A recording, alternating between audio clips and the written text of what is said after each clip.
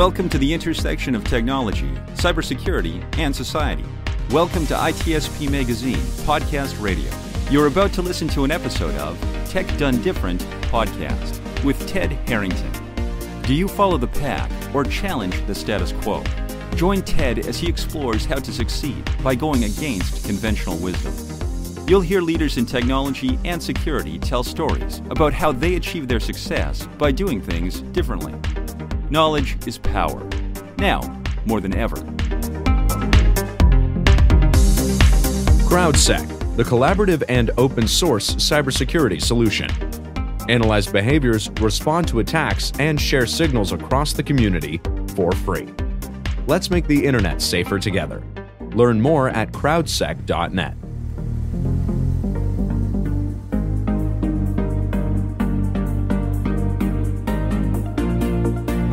Welcome everybody to another episode of Tech Done Different. As always, I'm your host, Ted Harrington, and with me here today is our special guest, Camille Morhardt. She is the Director of Security Initiatives in the Security Center of Excellence at Intel, and she co-hosts this super rad podcast called Cybersecurity Inside. Camille, I'm excited to have you here. Thanks for spending some time with us. Thank you for inviting me. I'm really looking forward to talking with you. Yeah, definitely. Same. So you are a person who's very good at helping get to the simplest part of an idea. And when you and I were chatting the other day, this idea really triggered for me. And what you were talking about was this idea of how do we break down and communicate really complex concepts in terms that are simple. And that's one thing that you help guests of your podcast do really well. So I was wondering if you could maybe enlighten us on this idea. Like, how do we do that? How do we take these really complex terms? Because in security, it's so complicated. There's so much jargon. There's so much confusion. And what we're really trying to do is simplify things. So how do we do that? Yeah, well, I think good questions are part of it. And I think part of good questions are probably just not letting go. I think sometimes in, the tech world, or maybe even more so in the security world within tech, it's like the jargon just gets out of hand very quickly. And, it's not always easy to feel like you're not sounding smart. So people will sort of answer a question, and sometimes the answer comes with 3 other acronyms in it. You're not quite sure what those are, or you're not quite sure how that changed in the last little bit of time. And so, I think just kind of continuing to ask, or just saying, well, you've got to back that up for me. I don't really understand, the premise of your answer, or maybe just up level things. Sometimes you got to up level before you can, dive down deeper. It's like, I really need to understand, why we're even looking at scarcity in the digital world when something can be replicatable infinitely at zero cost in the digital world. So I've got to understand that before I can really understand what a non-fungible token is, basically, which is human nature, creating the notion of scarcity. So I think it's just like up level, down level, sideways level, and never let go. I like that. So it's almost like, even if maybe you feel like you do understand, there's power in continually asking the same question from slightly different directions. Is that what I'm hearing you say? Well, I think that's it too. Like you're saying, it's kind of like if you look at everything sort of like a sphere, it's like you want to understand from, 100,000 feet, then you want to, zoom in. You might have a question that's like really about the mechanics of technically how it works that's stopping you from the next angle. Then you want to understand, okay, if I'm sitting on the equator, does that look different than if I'm sitting on the pole? Like, what does it mean to different people? Or what does it mean in different use cases? Or what does it mean if I'm a big company versus a small company? Or if I'm a consumer versus a CSP? Like, how do these things, play together? And can I understand sort of every aspect of them? And can I understand what's the argument that you guys are dealing with right now in the field? Are the top technical experts arguing over anything, or does everybody pretty much agree? That's really fascinating. I learned this idea the other day. I've been studying about how to, be a better communicator in the context of being a leader and managing people and things like this. And I learned the power of, even once it seems like the conversation's over, then asking the one more question that's just, and what else? Because then people feel like, oh, well, I didn't answer fully yet. Even if in their mind, they're like, I already told you what the answer was. They now scramble to try to describe it again, maybe in a slightly different way. And something new comes out of this new way of answering. So what's your opinion on something like that?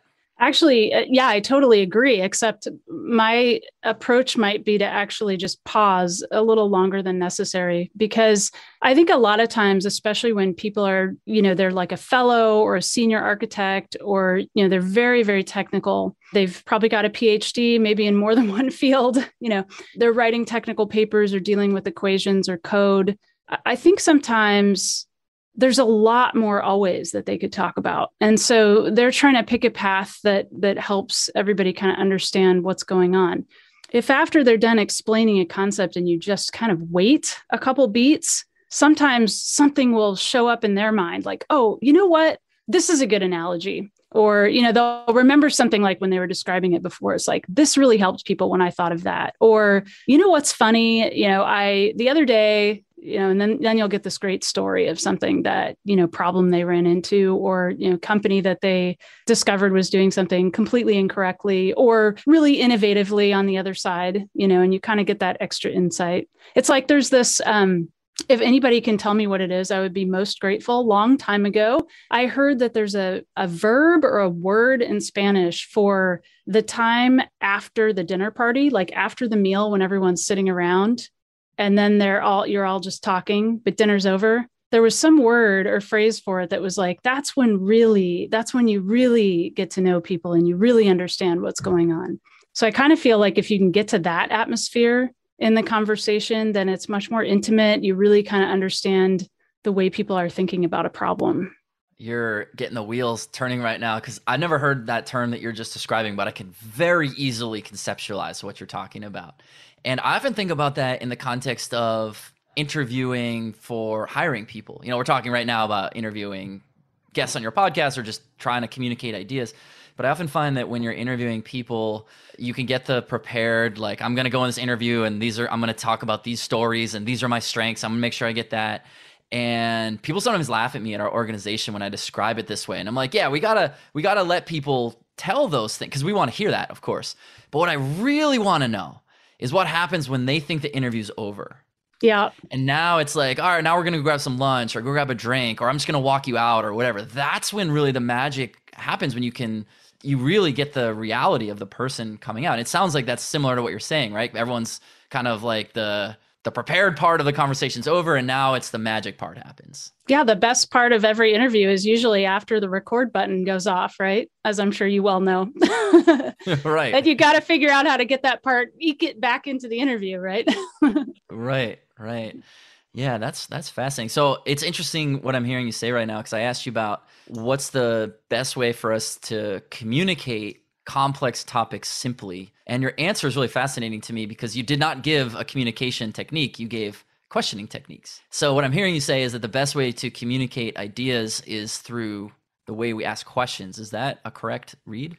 Okay, I guess I would say, I'm not trying to argue the Socratic method is the best way to communicate. I'm just saying, not that it isn't, but I don't have an opinion on that. I think for me, and really kind of the genesis of one of the episode series we have within Cybersecurity Inside, which is called What That Means, which is the one that I host when I bring in top technical experts and I ask them, okay, define 3D printing, and then let's talk about what are the conundrums around it? How does it intersect with security or trustworthiness or privacy? Let's define homomorphic encryption. Let's define AI. Let's define federated learning. Let's look at some of these topics that are hard. The genesis of that was that Tom Garrison, who's VP in security, and I are co-hosts on Cybersecurity Inside. And we'd have these guests. We'd have, Congressman Will Hurd, who was representative of district in Texas, which was the largest southern border on the United States. So he was really looking at security from the perspective of, cybersecurity, border security, and also artificial intelligence for the United States and what its policy should be. He wasn't like architecting security as, a chip designer or a software designer. He was architecting, how we bring in these kinds of technologies into like our government. And so we'll talk with, an Olympic athlete who helps us understand how maybe this Olympic athlete is less concerned, or cricket bowler, less concerned with, the time clocks at the Olympics being hacked, because super secure, very, very hard. More concerned with like the shuttle schedule, because I've got to get to, my day of competition on this shuttle. And if it's off, then I'm off, So really looking at like understanding how we have to look at security holistically. Anyway, we have these people on, and sometimes we have CISOs on, right? Or people who are really like looking at securing an enterprise or a cloud service provider, something like that.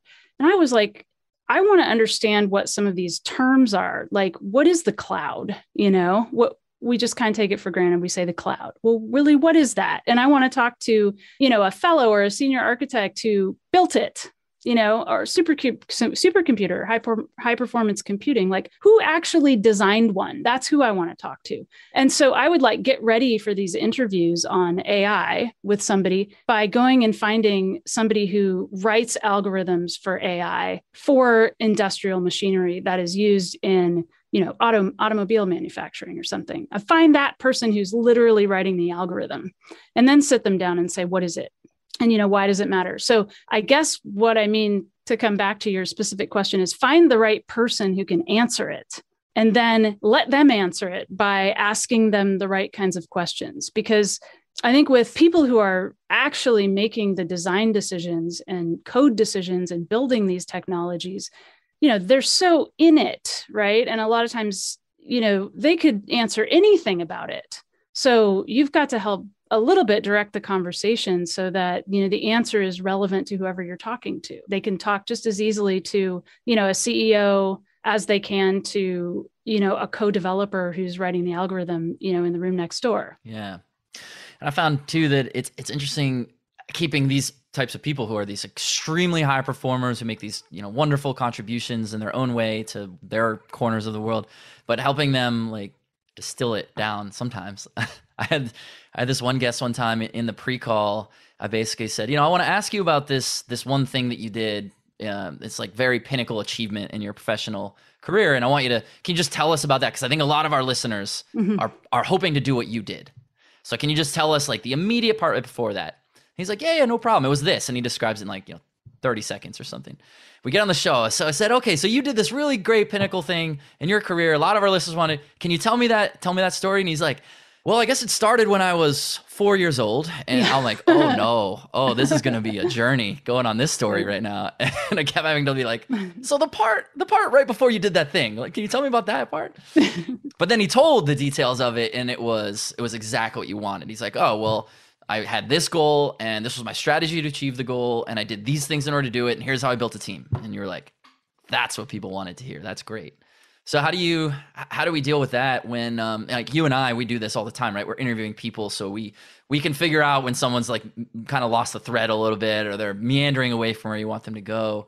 Everyone who's listening, they interview people that they might be hiring, or maybe they're just building friendships, or they're out networking, but they don't do what we do every day. What is the tip? How do we get people to get to the heart of the matter? I think you just keep driving toward the heart of the matter, and I think sometimes when people maybe wander off on a tangent or something, I mean, sometimes there's a lot of insight in those tangents too. So I think, like you say, with your example, I think sometimes people just don't know what you're asking, how far back you want me to start. I was born in, I was born in California. Okay, well, that's too far back. I just wanted a little, but yeah, I think it's okay. I think that's the other thing too, is just relax. Like in your interviews, it's very conversational and friendly. And that's the other nice thing I think about podcasts, is generally they can be friendly. So you're really trying to understand how somebody's approaching their problem. And it's okay if it goes a little bit, to the side. There's not like a specific time limit. You can come back around. Of course, there's always post-production editing, which is like a gift as needed. Absolutely. Yeah, it's interesting too how, I mean, really, what is podcasting, right? It's having conversations. And when I first started this, I will totally admit the selfish motive is like, I just wanted to learn from smart people, and I wanted to bring a problem that I had and say, here's what I'm running into. And you might not even realize this, but you've been helping me with the problem I have right now. It's just like, what's the right kind of questions and how do you get to the heart of it? So yeah, well, I'm glad that you feel this is fun and conversational. So that's good. Well, it's the exact thing, like same thing you're describing for yourself is what happened to me, right? I was like, well, I'm booking meetings with these people who are like honestly, most of the world doesn't really have access to them. It's not that they wouldn't, maybe talk to anybody, but how do you find out even who they are? Like, who is literally writing the post-quantum cryptography algorithms? How do you even know, unless you're in the literature and you're looking at, who's published, and you realize, well, some of these things, there's really only like a couple dozen people in the world who are actually, doing the design on the product or on the technology. It might not even be a product. And so I realized, like, I was lucky enough to be able to reach out to a lot of these people. I was lucky enough to be able to book their time and sit down with them for my own edification. I'm trying to understand how this works. Please help me understand really what is wireless. I am trying to understand what is privacy. We talk about privacy all the time. What the hell is it? Is it the same everywhere? Does everybody have the same concept? I mean, I know it's different in different places, but do all humans have the same general concept? Do we have standards around the world? Like, how do we even approach something that really we don't have a common definition for? So I get in the room and talk with people, and then I'd leave and be like, how come nobody else got to hear that? And so that was kind of where it was like, well, I'm just going to start recording, come what may. And it's just been fantastic. Like you say, to just kind of open it up so that more people can hear from experts. Totally. So I'd love to hear you maybe stitch together some of the things you've learned from some of these guests. So you presented this example of an Olympian, right? And the question being, should an Olympian be worried about someone hacking the timekeeping system? Because, if you can change it by 100th of a second, you could change the outcome of the race. And the answer to that, as you described it, was no. That's obviously that's a direct way that someone might change the outcome of this race. But the more likely scenario would be, could someone interrupt the athlete's preparation? And if you can interrupt their preparation, maybe the schedules of the shuttles are off. If their preparation is off, then maybe their performance is off. And what's really interesting to me about that story, the way you described it, is that that's the way that I'm always advocating for people to think about an attacker mindset, right? It's not always as linear as we think. It's more about like, how can we manipulate, towards an outcome we're looking for. So when you've interviewed all these really smart people across security, you obviously have this important role in the security of excellence of a, major tech company. What are the things that our audience could take away from what you've learned about how do we do that? How do we more effectively think like an attacker thinks? How do we look at the Olympic performance and say, it's not the timekeeping system, it's the shuttle schedule? Like, how do we apply that, think like an attacker mindset? Well, I'm going to answer by saying I think there's two different kind of approaches. There's sort of the discipline of a lot of mature organizations around, security practices. I'll say security, and I mean privacy, trustworthiness, safety, all of those things together. There's secure development lifecycle. There's integrating it with your product development lifecycle. There's automating certain aspects of it, so you're sure that you're checking for, all of the known vulnerabilities that are out there.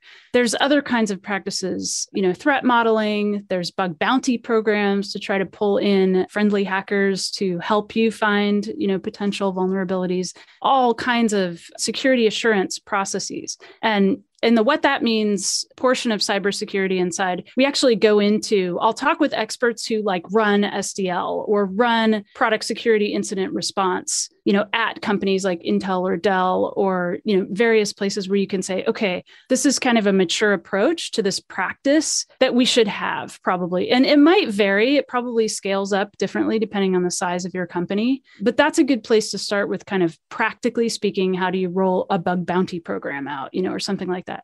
On the other side, like you say, that's great to have all those practices, but unless you're looking at it from outside in or looking at it from, the person who's just trying to possibly create a problem or have an upset or inadvertently do something, like my son the other day, we were staying at a hotel and he's like, what's the Wi-Fi password? So I told him, I said, oh, by the way, the network is the name of the hotel. He's 9 years old. He said, oh, whoops, I guess I'm in their camera system. I clicked on the Arlo network. I thought that was the one that I was supposed to use. And I used the password you said, and I'm in. I was like, okay, log out. Log out. Your son is awesome. can your son come work for us? He's amazing. You know what I mean? So he wasn't trying. He was trying to get online, but the hotel had just used the same password for their security camera. So it's like, unless you're, and so that's why I think a lot of it, we try to talk to people who aren't always just the people inside the security industry. Of course, we're looking for the intersection points of, why should we even consider medical devices in cybersecurity? Well, you've got a lot of medical devices inside of people these days, right? And those devices never used to be connected to the internet, but now they are. They're maybe not connected to the broad internet that you do your, searches on, but they're connected so that they can alert you, via Wi-Fi, potentially if you're having a problem, say, or with your blood sugar level. So how do you do an update in that kind of a device? Well, now we've got so much of our critical infrastructure in space orbiting around us. Okay, how do you do an update in something like that? So we try to bring in that external perspective to just remind us. I'll tell you, when we had the Olympic athlete on, I did not expect that he was going to say the shuttles were the thing that made him the most worried about. And the other thing I didn't expect is he was talking about, we were kind of approaching it like, you must really worry about all of the data that's collected on you personally, all of your, your blood work and all this stuff that's very, very private medical data. He's like, no, I'm pretty much a product, at this point. My performance is pretty much, out there. It's kind of like, that is my product. So that doesn't worry me so much. What other things worry me? So I think unless you talk with people, you can form all kinds of opinions or hypotheses, but unless you understand really what's concerning them, you don't really know what problem you're trying to solve. Yeah, I agree. I would not have originally thought the shuttle problem would be one, but I think anyone who has any sort of travel anxiety about flying or things, they're like, I totally get the shuttle problem. That's terrifying. Yeah. Yeah. How am I going to show up for my meeting if the plane is late? It's horrible, even mentally. Right. Oh, what if the security lines are long today? Yeah, there's an endless supply of those points where a process can break down and where for an Olympian, where preparation must follow really a certain process step by step. Yeah, that's significant. Well, that's pretty cool. So as we sort of come to wrap up our time here, and you think about all the smart things that you've learned from all these smart people through the course of your podcast, and of course through the security initiative, the Center of Excellence that you're involved with, what would you say for our audience who's, people who are building secure systems, trying to keep them secure? What's the number one or couple things that are the most important that you've learned for how to do that well? Well, I'll go back to kind of the conversation we just had, which is, I would say, look for practices, mature practices and, policies and governance and security assurance. And there's lots of help out there, right? Online and through classes and whatnot. I would say, apply those and figure out the right space for yourself. I would say start is the one thing I hear from lots of people who are really expert in the area and in the field. They say, don't let all of it intimidate you. Start somewhere, do something. Somebody told me once, start with just a website or an email address that allows somebody who finds a vulnerability in your product to let you know about it. Just start with that at least. So if there's somebody out there who finds a problem, they could tell you, there's lots of sophisticated processes for mitigating those kinds of things, communicating those kinds of things, coordinated vulnerability disclosures, but at least start somewhere. And then the other side of it is really, I would say, don't ever stop talking to people who are doing things you're interested in, but they're not coming at it from that security angle. So they're coming at it from, as we were saying, high performance athlete or maybe a social media influencer. They're going to have their own concerns about privacy and security that are different, than somebody who's running an IT department.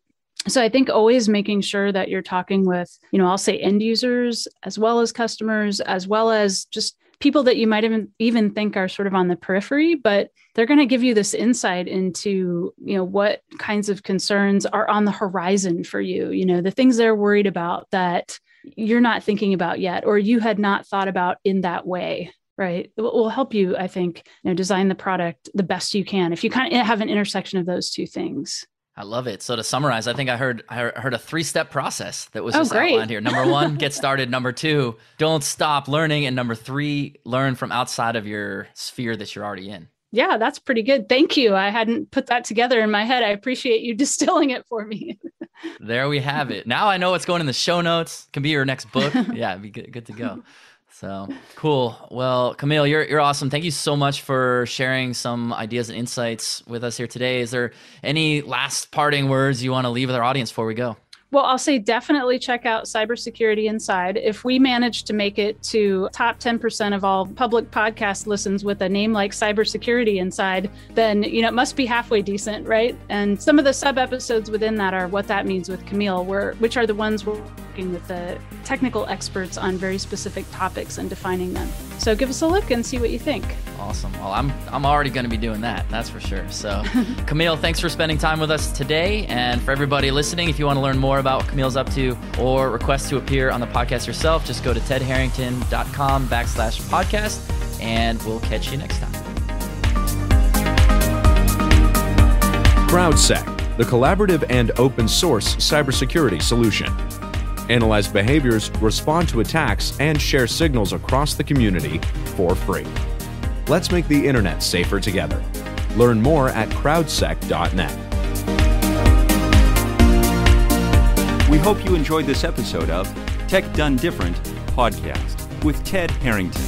If you learned something new and this conversation made you think, then share itspmagazine.com with your friends, family, and colleagues. If you represent a company and wish to associate your brand with our conversations, sponsor one or more of our podcast channels. We hope you will come back for more stories and follow us on our journey. You can always find us at the intersection of technology, cybersecurity, and society.